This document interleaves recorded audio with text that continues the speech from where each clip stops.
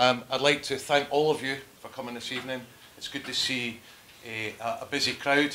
As you can see around you here this evening, there are, if I'm not mistaken, 3 if not 4 TV stations here, one of which is live, but some of it's pre-recorded. You've got a very busy evening. There's an hour and a half, so I'll just take you through a few basics first of all. The bathroom, for those of you who need to go at some point in the evening, is just out on the left-hand side here. In terms of the run of the evening, there will be myself and then 2 speakers and a short film, and then there'll be a comfort break. Each of the speakers will be about 5 minutes long, so there'll be a short and it'll give you an opportunity to hear different perspectives. Then there'll be that comfort break, and if you can come back in, there'll be another 3 speakers and another short film, and then there'll be an opportunity for a Q&A. And if we've still got time left at the end of that hour and a half, we'll get a chance to meet each other and catch up informally. Okay. First of all, obviously, thank you for coming. And the reason we're here, obviously, today is because it's the 8th anniversary of the Bahraini uprising. Inspired by uprisings in Egypt and Tunisia, Bahrain youth organised peaceful protests. I'll tell you what, I can hardly read this because there's hardly any light. I do apologise. Inspired by uprisings in Egypt and Tunisia, Bahraini youth organised peaceful protests to demand political reforms and greater respect for human rights in 2011. On the 14th of February 2011, thousands of Bahrainis took to the streets only to be violently repressed by the armed security forces. And for those of you who remember that time, what we saw on the television screens at the square dubbed Freedom Square, I can remember where I was in the world, and I'm sure many of you in this room will remember that point as well. However, the Bahraini state continues to ignore calls to respect human rights. There have been consistent reports of widespread and systematic claims of torture, rape and sexual assault of political prisoners, which have not yet been thoroughly investigated by the state. The speakers who I'll introduce you to shortly will recount the protests of 2011 and commemorate the victims. They'll also speak about the political prisoners who are being detained and tortured in Bahraini prisons as a result of expressing the will of the people. We have a short period of time to get through, so if you can make your questions and replies at the end quite short, and we should be able to get through as many questions as possible. In terms of human rights, as we know in Bahrain, human rights record in civil society has deteriorated substantially within the last 2 years. Reprisals targeting prisoners, journalists, human rights defenders and their relatives have become commonplace. Indeed, the only independent newspaper, Al Wazat, was forcibly closed in 2017, while at least 15 journalists are currently imprisoned. There's currently an estimate of 4,000 prisoners convicted in relation to political unrest within a population of approximately 800,000 individuals. These individuals have been arbitrarily arrested, detained and imprisoned, often with the use of torture and sexual assault to extract false confessions, and subjected to unfair trials and a deeply flawed criminal justice system. In fact, in 2018 report, Human Rights Watch stated, and I quote, "Civilian and military courts continue to convict and imprison peaceful dissenters, including prominent human rights defenders and opposition leaders, under the guise of national security." Let me turn my attention a little bit to prison conditions. The conditions of detention of several Bahraini human rights defenders and political dissidents held at Jual prison exhibit a new worrying pattern of abuse that includes a denial of basic rights, particularly a general neglect for prisoners' health and welfare. Political prisoners are targeted for continued punishment while in prison, including the uninterrupted access to medication, denial of specialist care, unnecessary and degrading searches and interrupted family visits. And I've heard personally, in fact from 1 or 2 people in this room, of family members who are in prison just now experiencing those awful conditions. In July 2018, the UN Human Rights Committee expressed concerns for the, and I quote, "inhuman prison conditions, including serious overcrowding, unsanitary conditions, inadequate access to drinking water and unhygienic toilet facilities." And I'm sure every one of you in this room find this to be deplorable. Prison conditions in Bahrain's only female detention centre have been criticised internationally for not complying with internationally recognised standards. And Amnesty International, for instance, has recently detailed the ill treatment of the Bahraini female political prisoners held in Isa Town Prison. On the 16th of September last year, Isa Town prison guards, led by the commanding officer, physically assaulted political prisoners. Let's turn also to the death penalty. Despite pressure from the UN and the international community, the death penalty remains an integral part of the Bahraini legal system. There are currently 20 nationals in death row all sentenced, all on political cases. In January 2017, capital punishment resumed within the kingdom. 3 torture victims were executed 6 days after the Court of Cassation upheld their death sentence. This is widely considered to be the first phase of executions related to political unrest in Bahrain since 1996. And of the 20 death row inmates, 5 individuals are at imminent risk of execution, having exhausted all domestic remedies. So where is the UK government in all of this? Well, I'd like to touch upon in more details the UK government's lack of criticism towards abuses in Bahrain. Britain is a key ally to Bahrain and has continued to fund the training of local oversight bodies who have been criticised by the UN Committee Against Torture for being neither independent nor effective. Indeed, since 2012, the Foreign and Commonwealth Office has spent over £5 million of British taxpayers' money on technical assistance to train Bahraini institutions for the purpose of, and I quote, strengthening the rule of law and implementing justice reform. However, and this is the important point, the Foreign and Commonwealth Office has refused to disclose information on these new funds on the basis of national security and other exemptions relating to the involvement of the intelligence services. Indeed, the Foreign Affairs Committee published a report in September criticising the Foreign Office's lack of transparency and asserting that it precluded the accountability of the Foreign and Commonwealth Office. As I stand here speaking to you today, the UK government, by any international standards, should be held to account. In terms of our arms sales, one of our speakers, who I also happen to share the Committee on Arms Export Control, Lloyd Russell-Moyle, will be speaking about shortly, we sit on this committee together and we've been taking evidence for the key problems and challenges of selling arms overseas. And here's the crucial point. While Bahrain's human rights record is deteriorating, the UK continues its close ties with the country, including an extensive arms trade. In the last 3 years alone, the UK secured over £67 million worth of military export licences to Bahrain. And in 2017, Bahrain bought over 30 million of British arms, despite Bahrain being a Foreign and Commonwealth Office human rights priority country. The figures in 2017 account for just over 1/3 of the approved military arms export value to Bahrain in the last 10 years. And finally, early last year, the UK opened a naval base in Bahrain.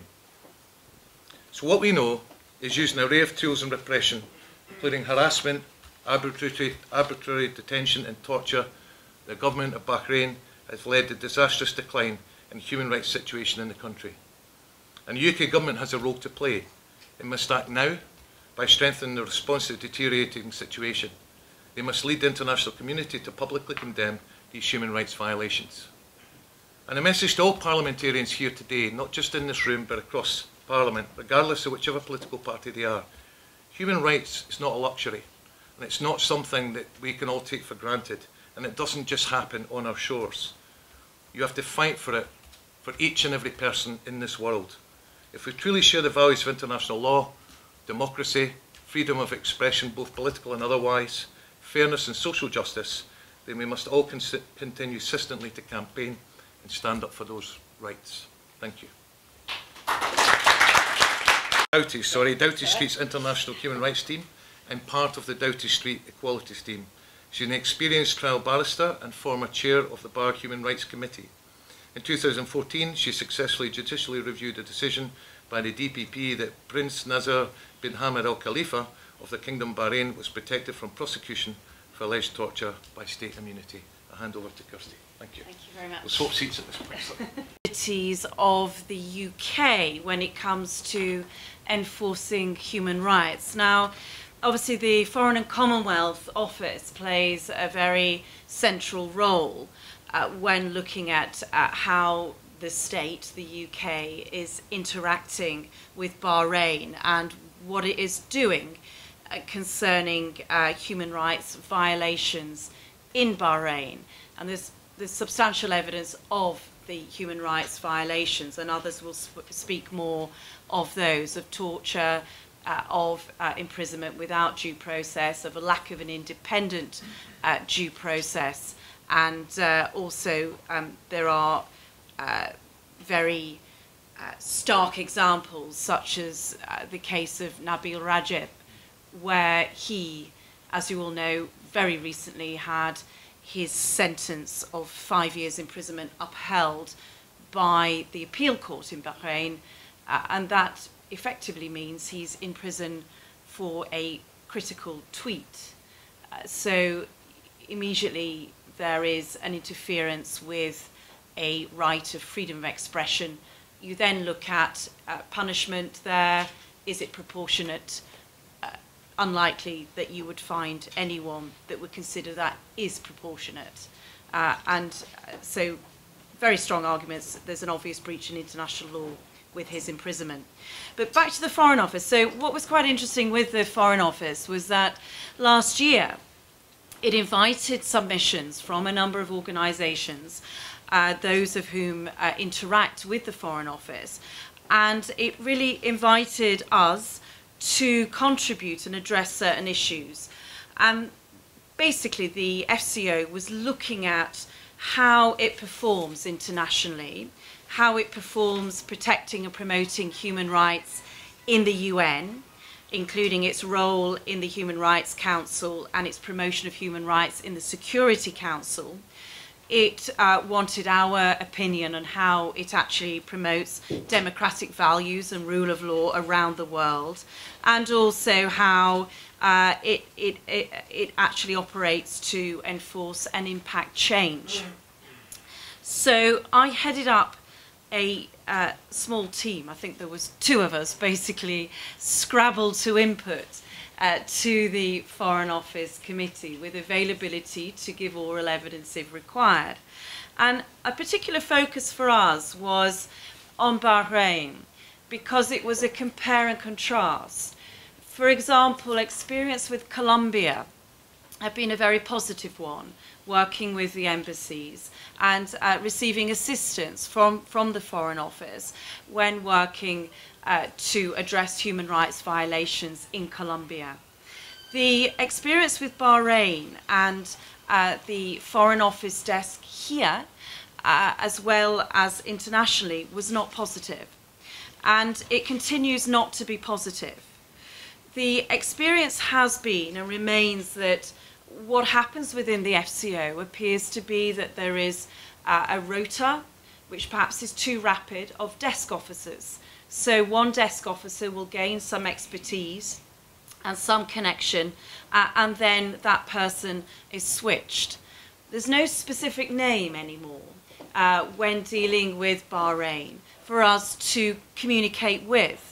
So we have, I've just pulled up our latest letter, in fact, I was looking at it a few moments ago, where we have it signed off by the Gulf team.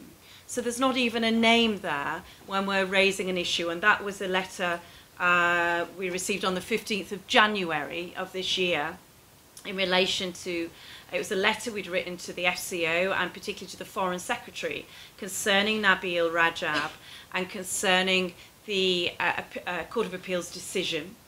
And we also referred back to a letter that we'd received no reply to, that we'd written to Boris Johnson previously.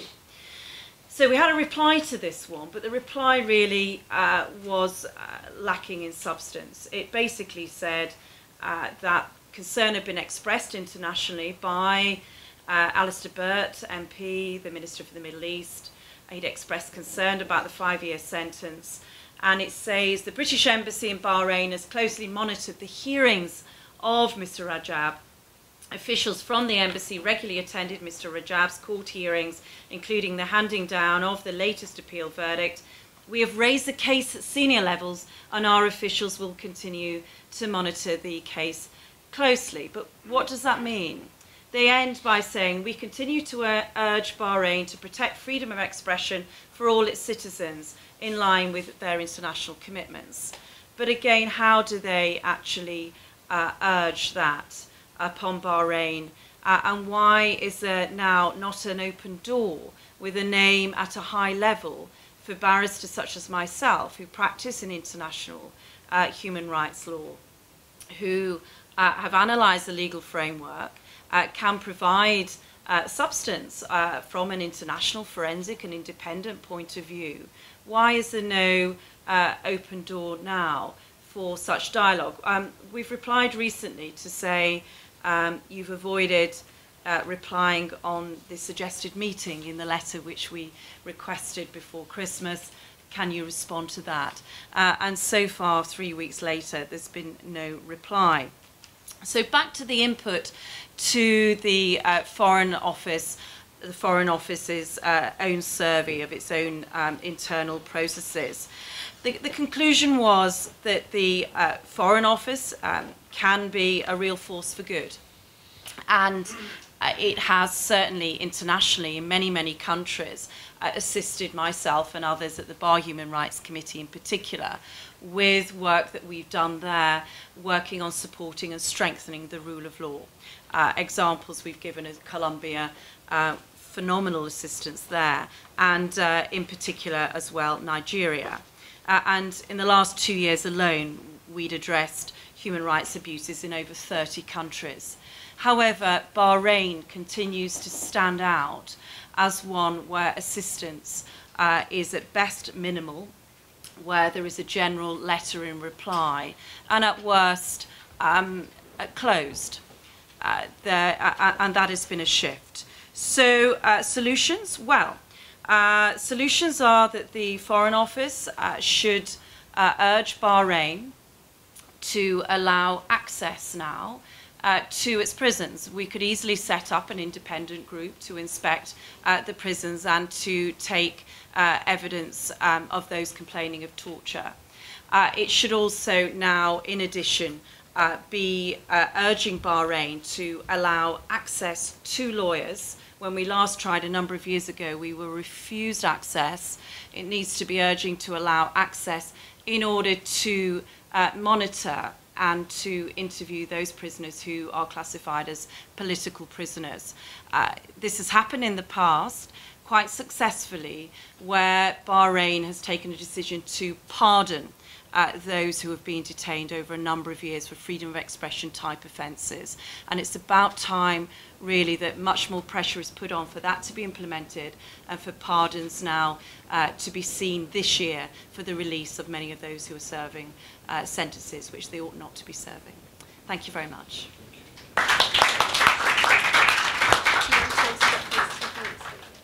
Our next speaker this evening is actually one of my colleagues. We both sit in the International Development Select Committee together, as well as on the Committee for Arms Export Control. He takes a special interest in British foreign policy in the Middle East and the Gulf region, including condemning the arms export to Saudi Arabia. So I'm going to hand over to Lloyd. Lloyd, you've got approximately 5-6 minutes. You know what it's like with pressure, so I'll leave it over to you. So a round of applause quickly to introduce Lloyd. Thank you. And then particularly some cases and the government responses to cases that we've been raising, and then that will lead on to the video that we will then listen to.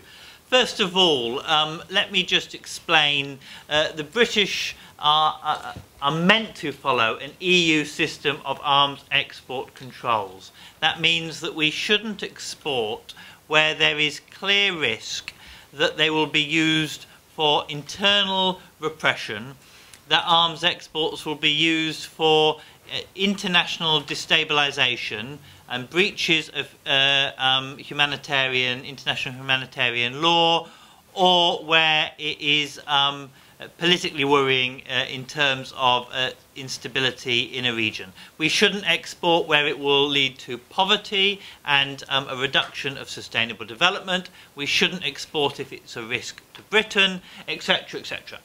The first category there, criteria 2, is what it's called, is probably the most interesting. Internal repression and external humanitarian breaches.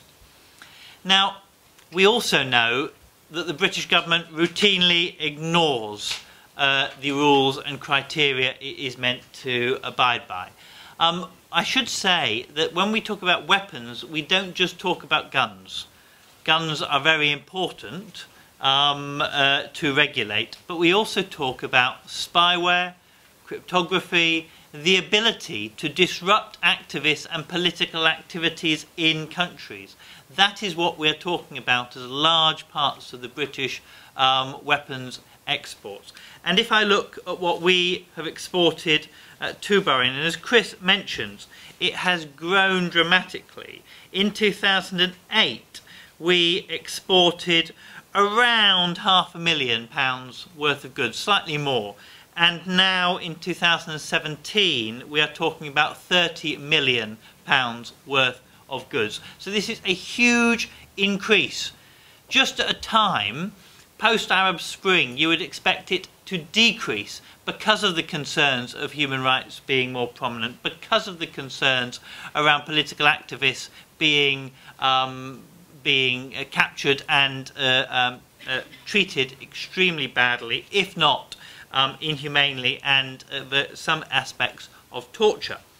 So what we have exported in the latest license that we have approved is intelligence. We have supplied military guidance weapons. We have supplied military communications.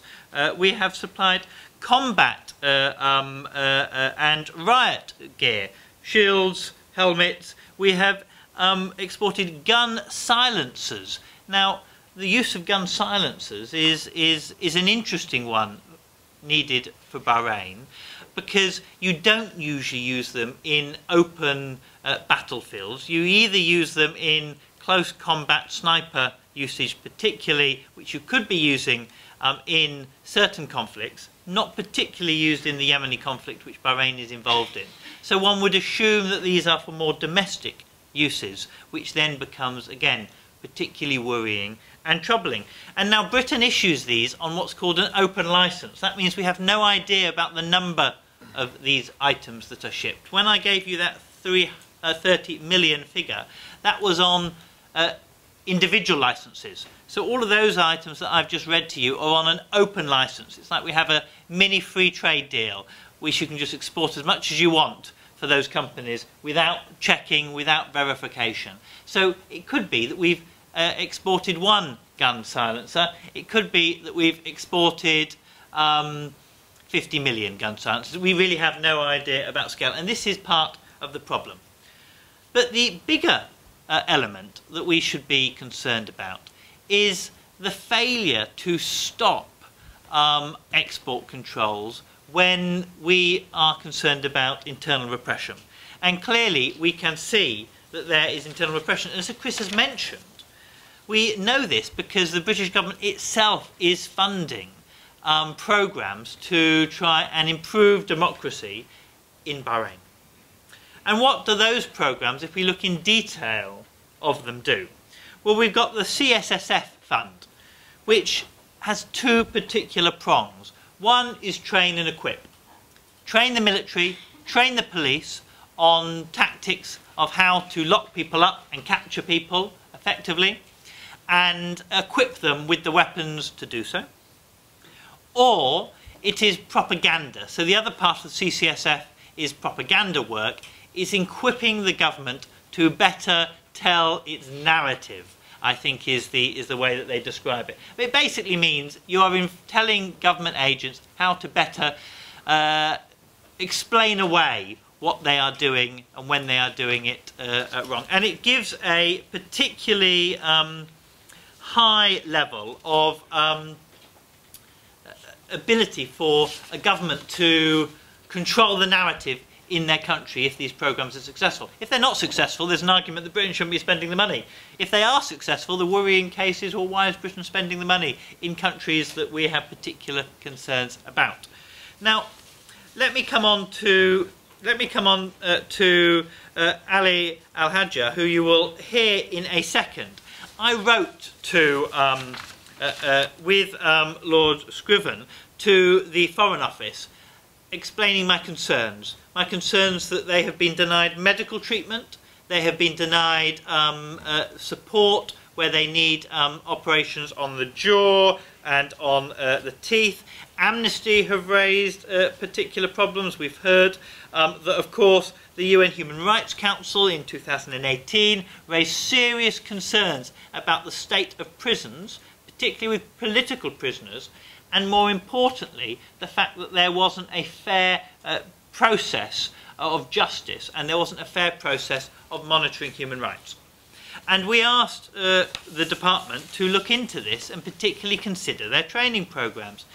And Mr. Burt, who is a nice affable chap, responded back to me saying, and this is the letter that came last week, he said, thank you very much for raising these issues. We encourage you to raise these with the appropriate Bahraini human rights oversight bodies. Well, how is that an answer? If we are asking the British government, who is funding the training of those oversight bodies because we believe they are not sufficient, because Britain is part of the Human Rights Council that has written those and adopted those reports. And of course, Britain is opening up numerous military joint ventures with Bahrain. To just pass that off, it sounds very much like how they pass off other crimes that we see happening in Yemen and in Saudi Arabia. It is, don't ask, you know, kind of, I don't want to see it, and if I don't know it's happening, it's not happening. It's that kind of response. It's inadequate from our government, and it should be a shame on Britain that our government has no ability to really champion cases. Now, I think we've got a video actually of from Ali Al-Hajja, and I think it would be nice to hear or an audio clip from what he's saying about his condition at the moment. Thank you. A round of applause for that.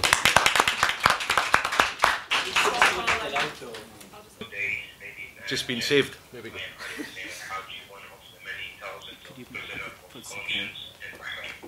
I was detained in May 2013 and was subjected to the routine. Everybody see that, okay? Torture during integration. Torture continued even after integration and during trial period. The mock trial lacked the very basic free and just trial requirements. To give the authorities the benefit of the doubts, I locked a complaint with the Special Investigation Unit that was set up by a royal decree to investigate torture allegation.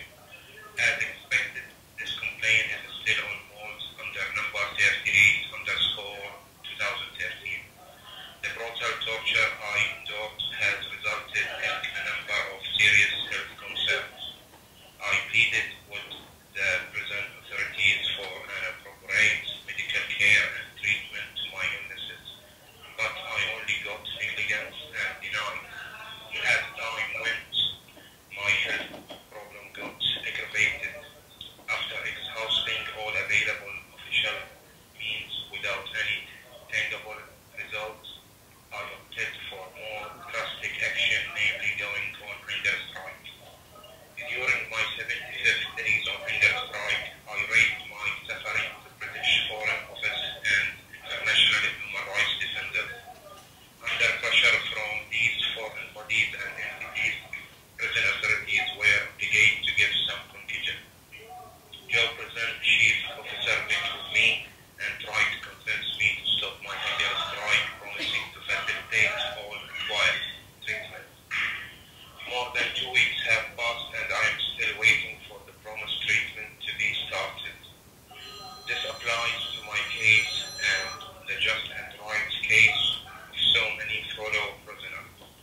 Due to the long period on hunger strike, I have lost 20 kilograms of my weight and I suffer from general weaknesses and fatigue. I don't need to mention that my suffering is only a typical example of so many other cases to the lack of basic health care. Please note that this voice letter will have negative consequences on me here in the prison. However, I am voicing it because there is a great need to speak out in order for any positive result to be achieved, beside the opportunity to enlighten you.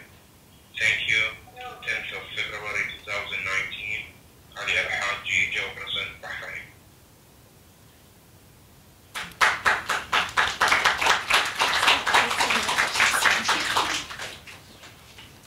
Thank you, everybody. It's just after 6 o'clock, so we're going to take a very short break just now. So if anybody needs to use the toilet facilities, they're just outside on the left. When you come back, there's a further 3 speakers. It will be short speeches and another short video, and then we'll get an opportunity for a Q&A at that time. That's okay with everybody. And somebody asked me, what's the expression? It's if the best laid schemes of mice and men gang after gley. Which means no matter how much you plan for something, things usually cock up, so it's okay. Thank you.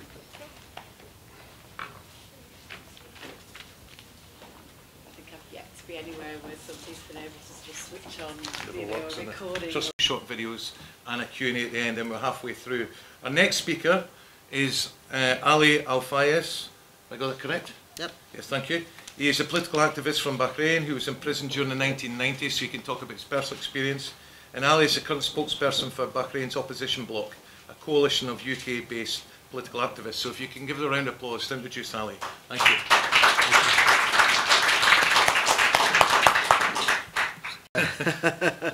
Bismillah ar-Rahman ar-Rahim. I'm sure you heard a clear story and details from previous speakers about the human rights situation in Bahrain. It's deteriorating, and nobody can stop Al Khalifa from torturing and intimidating Bahraini people because they call for a democratic transformation. And Bahrain become unstable politically, economically, and even now on the society level. It's becoming unstable country. Thanks to Britain for that, obviously. British government, not Britain as a society. And the root cause of that is the political situation in Bahrain. We have a tribe ruling Bahrain, an absolute monarchy, and unfortunately supported by a democracy like United Kingdom. And today, most of the political society has been dissolved. Al-Wafaq, Wa'ad, and others, most of the political leaders inside Bahrain are inside jail, serving 25 years and more, some of them. I believe Sheikh Al-Miqdad is serving 100 years, or maybe more than that. And the tyranny, Al-Khalifa tyranny, is now transformed into a military rule. So it's a tyranny and military rule, because you see US Fifth Fleet, you see UK naval base, you see Saudi army, Emirati army, mercenaries from all over the world. All of them is coming to support Al-Khalifa tribe and this tyranny. And that gives you an indication, a clear indication. This tribe, which rule Bahrain, have no political legitimacy whatsoever. Nobody, absolutely nobody is supporting them. If we go today for an election, they will fail. So their choice is to get an outsider to support them, and support them in a form of killing, torturing, jailing, stripping people from their nationality, and, you know, the list go on. Now, they dissolved the political society in Bahrain. They took political leaders inside the jail, and now they are intimidating political activists outside Bahrain. And the case of Al-Uraibi, Hakim Al-Uraibi, is known now to everyone. They attack Sayyid Ahmed family, and recently they are intimidating my own family as well. I heard the previous speaker talking about the cost of supporting Al-Khalifa in Bahrain. We're talking about millions of pounds to create a fake institution that talk about supporting the regime to transform smoothly to be a democratic and to have a rule of law. That's a total lie. But the cost of supporting democratic transformation is much cheaper for Britain and other countries, and it gives much more interest to those countries. Now we have to question why Britain took this rule, and that needs a very long session. Unfortunately today, the tyranny in Bahrain is using somehow democratic institution in Britain, including the parliament, to whitewash its image, and that's need to be stopped. And to end this speech, I would like to say 2 sentences here. Our people believe that they will be victorious, and that could happen very soon. Our people have played the game peacefully within the rule of law. The regime have used all sort of violent tools to suppress our people. He did not succeed. They will not succeed ever. And we call British politicians to come and join Bahraini people and Bahraini opposition to work together to transform Bahrain to be an example of a democracy in the Gulf. Thank you very much. Dan is a Deputy Director at Reprieve. He oversees, hi Dan, how are you? He oversees Reprieve's policy and media teams and coordinates advocacy activity across the organisation. Dan, over to you when you're ready. Thank you, Chris. Thank you all very much.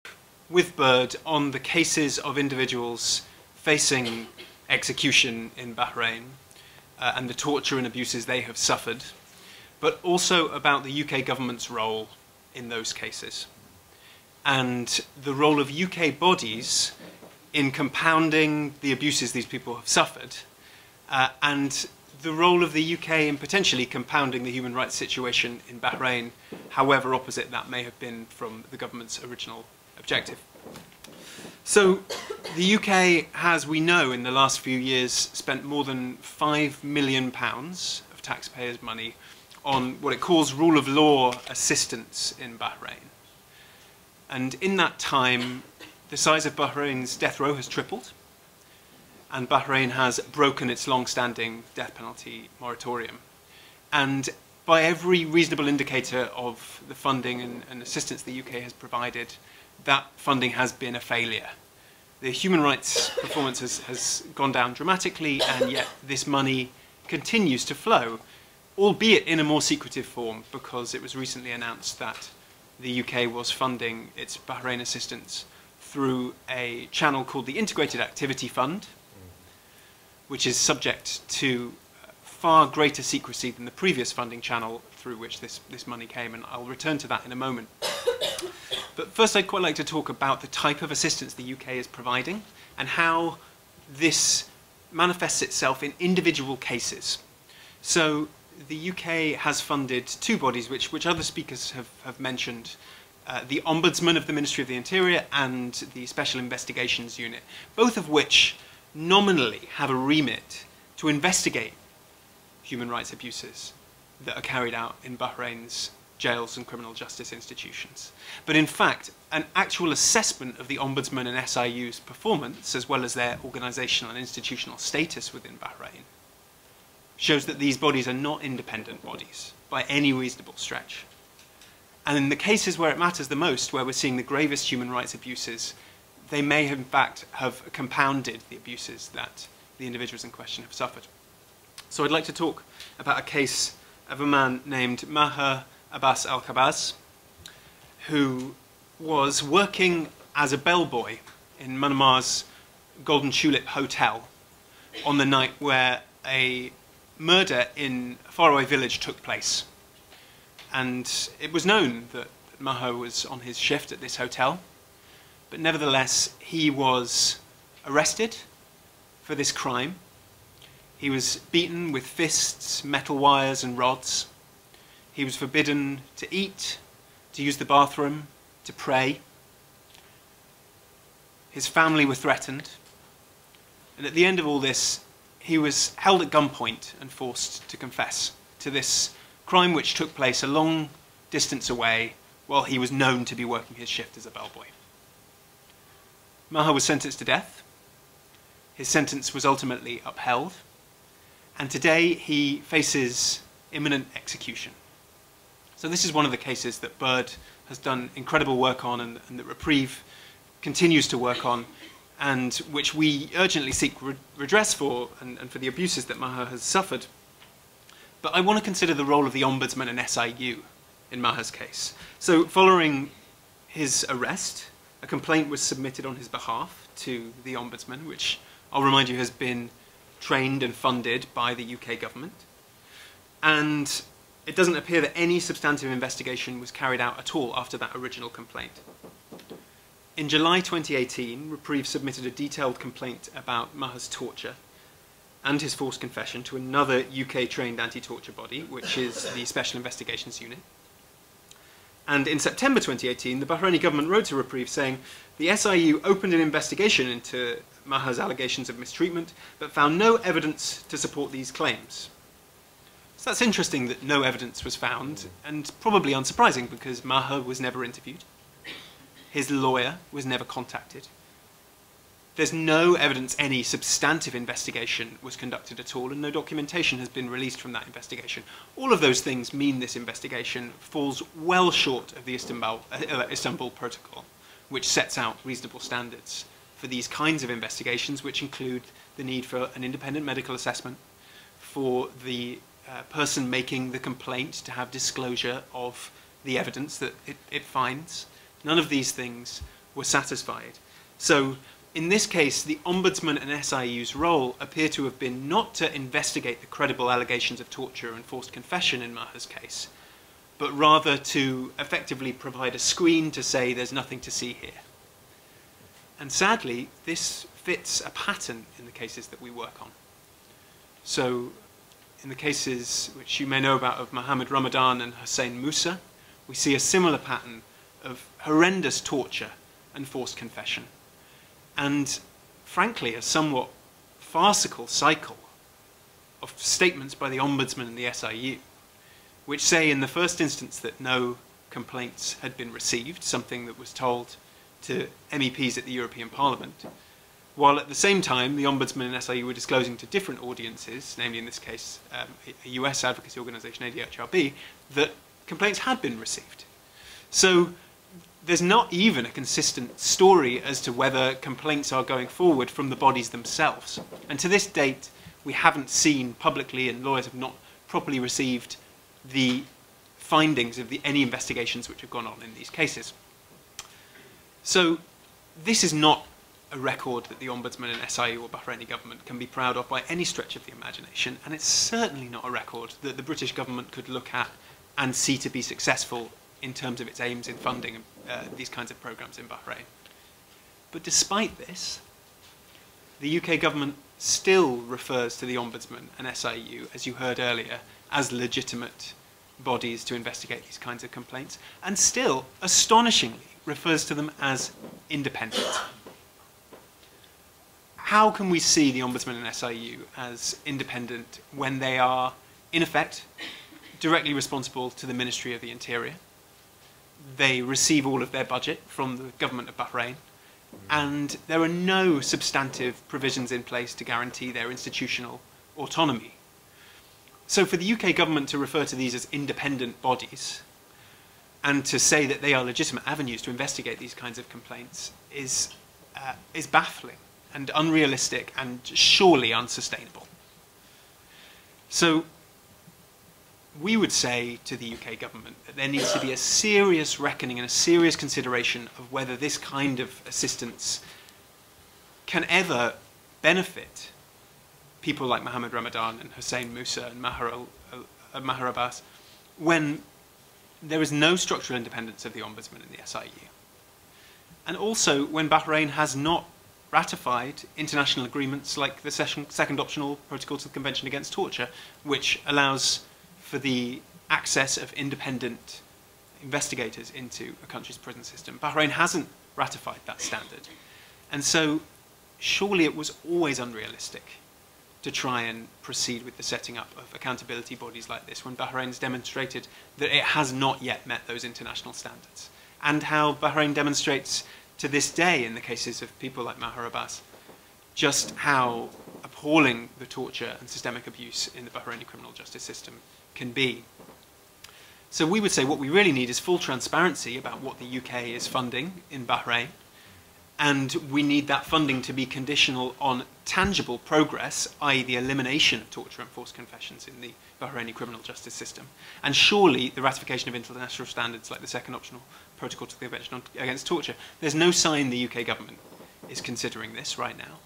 And in fact, as I mentioned earlier, the money the UK is spending in Bahrain has been moved out of the Conflict Stability and Security Fund, that £1 billion pot for assisting foreign security forces, and into this shadowy so-called integrated activity fund, of which we have no substantive disclosure, and which means we have no full sight of what is being spent in Bahrain right now, although we do know that it is of similar amounts to previous years. So there are many questions to answer for the British government on that front. But ultimately, whatever the standards being set right now, they fall well below what we would expect in terms of the use of UK taxpayers' money on these kinds of institutions. So we would like to see policy progress, transparency from the British government, proper conditions placed on assistance to Bahrain, but also, as others have said, robust public representations or private representations where appropriate on particular cases in Bahrain itself. And so we would like to see Mahar Abbas's death sentence stayed and a proper disclosure of whatever investigations have been conducted. And we would also call on the government of Bahrain and on the UK to push for a proper, fair process by which Mohammed Ramadan and Hussein Musa may be retried. Because right now, although thankfully their death sentences have been put aside for now, if those are just rehashed in the same flawed court proceedings as we saw in the first instance, then it's just deja vu all over again. So there's clearly significant progress that needs to be made on the UK side here, and I think we need to see serious change from the UK government in terms of acknowledging its responsibilities and ending potential complicity in abuses like those that organisations like Bird and Reprieve work on every day. Thank you. Thank you very much.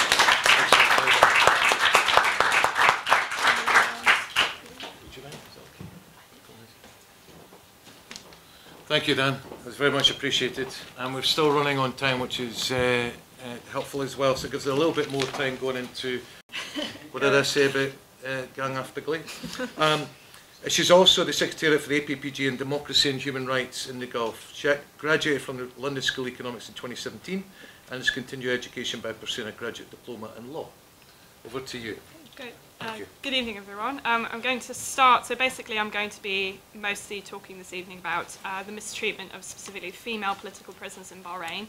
And I thought what better way to start my speech by hearing from one of them, from Najah Yusuf, and then later from Hajar Mansour, who's another female political prisoner in Bahrain. So these are direct communications from these two women, if you'd like to have a listen. أعطوني ضرب على الرأس، ضرب بالحذاء على الكتف، توجيه كلام غير أخلاقي مثل العبد والشرف، محاولة نزع الملابس، لمس مناطق العفة، لمس مباشر وغير مباشر يعني بالملابس، ونزع الحجاب، تهديدي بالقتل وتهديدي بالاغتصاب، وتهديدي بالتعرض إلى أبنائي بالسجن والقتل. كان في المركز الحرمان الأمني الطابق الثاني جهاز الأمن الوطني جالس بالعرض واحد وكان هم اللي حققوا وياي جهاز الأمن الوطني يعني خلال 7 أيام ما 3 أيام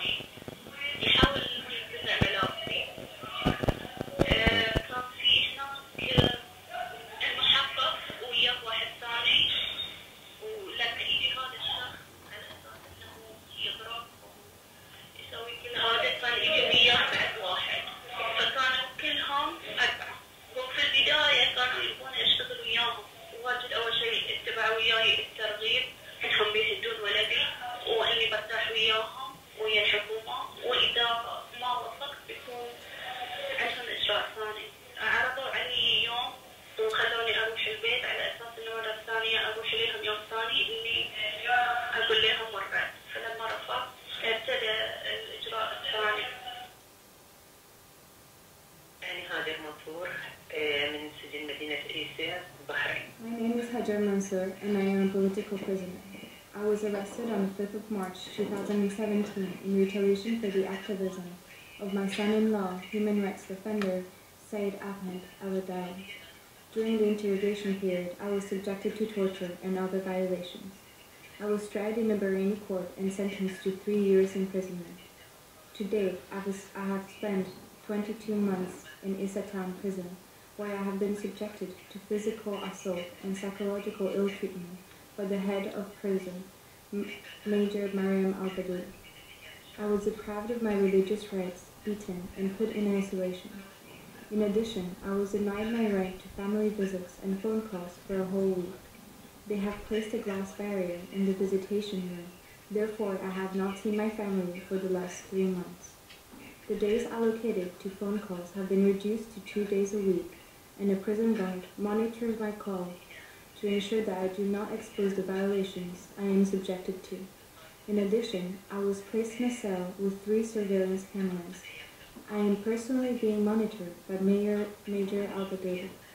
I was subjected to medical negligence, the confiscation of my family photos and books, and I was not allowed to participate in some of the workshops offered by the prison. I am not allowed to drink water whenever I need. My dignity is being undermined in retaliation for the activism of my son-in-law, Said Ahmed al-Adai. I am now extremely worried about other inmates who are being punished because of me. An inmate was placed in solitary confinement for 10 days as she had received some food from me. 2 other inmates were not allowed to smoke for a week after I gave them the number of the National Institute for Human Rights. I have learned that some inmates have been given the right to visit their families without the glass barrier due to their family status. Clearly, this policy of discrimination has been implemented to restrict us. To conclude, I ask the concerned authorities to help me get full visitation rights. I miss my children and my family, and I want to see them. Hajar Mansour, Issa Town Prison.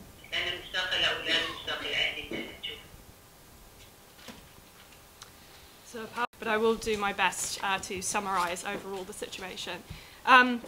So first of all, yes, thank you so much for coming along this evening. It's great to see such an excellent turnout, and of course the cameras. It's great to know that this will be heard and seen by so many people around the world. We've heard already from our previous speakers about the cruelty and the brazen lack of respect with which the Bahraini judicial system treats the country's activists and human rights defenders. 12 of those people, the people whom the Bahraini government has chosen to target, are women.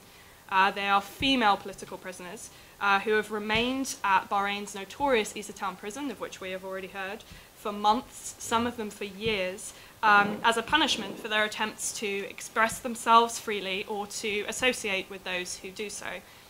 I want to start by telling you a story. Like the men who are in prison for the same imagined crimes, these women face unimaginably terrible mistreatment. I'd like you to understand, I think it's really important to understand, how assault and rape are being used as weapons against these women and against anyone who would speak out against the injustices that they face. When Najah Yusuf, from whom you've just heard, was arrested in April 2017 for criticising Bahrain's hosting of the Grand Prix, she tells us that officers from Bahrain's National Security Agency subjected her to days of physical and psychological abuse, sexual assault, rape threats, threats that her young sons would be killed, as we have heard. When Najah refused to sign a pre-prepared confession, she suffered further threats, including that of further sexual assault. Since those events took place, Najah has failed to have her ordeal even recognised and acknowledged within the Bahraini court system, but her abuse and that of her fellow prisoners has continued. This trend, which started with her abuse, has only intensified since 2017. As some of you may remember, we were fortunate enough last September to get enough support from British MPs to hold a debate in Parliament about the situation regarding human rights in Bahrain, with the help of Reprieve, of course. This event gave us a golden opportunity to raise the cases of these female political prisoners. But only a few days after details about this event were posted on Parliament's website, 3 of the women at Issa Town prison that's Najjar, that's Hajar, from whom you also heard, and Medina Ali, were assaulted brutally in the prison. Hajar, for some context, she is 50 years old. She is the mother-in-law of Sayed al-Wadai, who is Bird's Director of Advocacy. Just a few days before this brutal assault took place, in which Hajar was beaten and later had to be taken to hospital, the UN had issued a report referring to her imprisonment as a direct reprisal against Sayed, her son-in-law's work, as she was referring to there. Since this assault, further restrictions have been placed upon these three women. They are now locked in their cells for up to 22 hours a day, and they're forced to choose between calling their families and calling their lawyers. Really, that is exactly how it works. One call with a lawyer in prison means one less call available for children, husbands, parents, family members. And to be honest, the family calls, the number of calls with family that were allowed to these women in the first place were pretty scarce to start with. In mid-December of last year, the prison went even further. Now, any inmates who have contact with these three women, no matter how minimal or innocuous that contact is, are punished as well. As you heard, one instance saw an inmate placed in solitary confinement for 2 weeks after Hajar shared a bag of crisps with her. This solitude, of course, is only part of the despairing conditions that these women face. They have not seen their families since the assault took place last year. For the past 5 months, as you heard, a glass barrier has been placed in the visitation room to separate the inmates from their families. The women refuse to accept this, of course they do. They said it would break their hearts to see their children or their elderly parents behind a glass barrier and not be able to hug or comfort them. So you can see from what I've said, the process of isolation of these women is now almost entirely complete. Let's think for a second. Who can you go to? Who can you count on as a woman in Easter Town prison? Can you go to the prison authorities if you have a grievance or concern? No, of course you can't. They could terrorize or beat you, perhaps. Can you go to your lawyer? If you wish to use one of your precious, rare phone calls to call them, then maybe. But how much can a lawyer be helpful when the abuses that you face are so inherently political in nature, not even necessarily illegal under Bahraini law? Since no apparent administrative or security threat has arisen to mandate the restrictions against Najjar, Hajar, and Medina, these restrictions contravene the Mandela rules. That's the UN standard minimum rules for the treatment of prisoners. But Bahrain denies that. So where can you go? Can you go to your lawyer? No. Can you go to your family? You can barely even get a chance to talk to them. So what's left? Where can you go?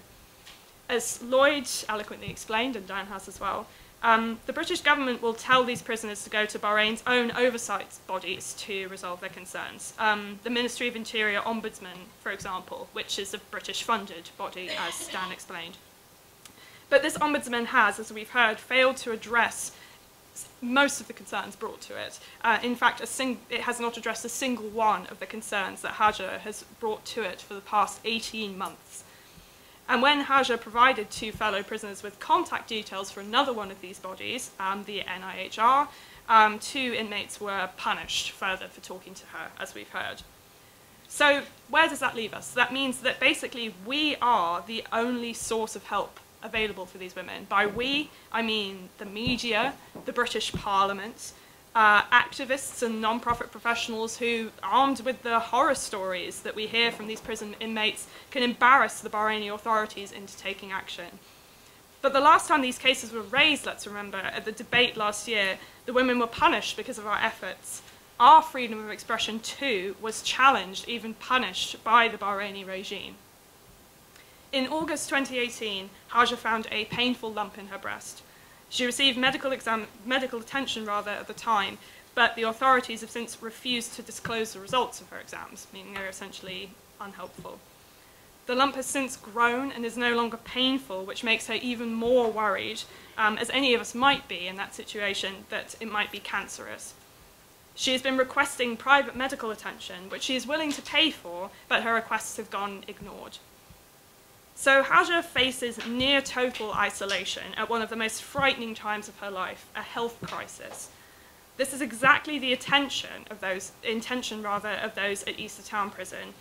But we cannot allow that to happen, that isolation. The British Parliament and the media are these women's last recourse, and we cannot be cowed into shutting the last door open to them. Thanks very much.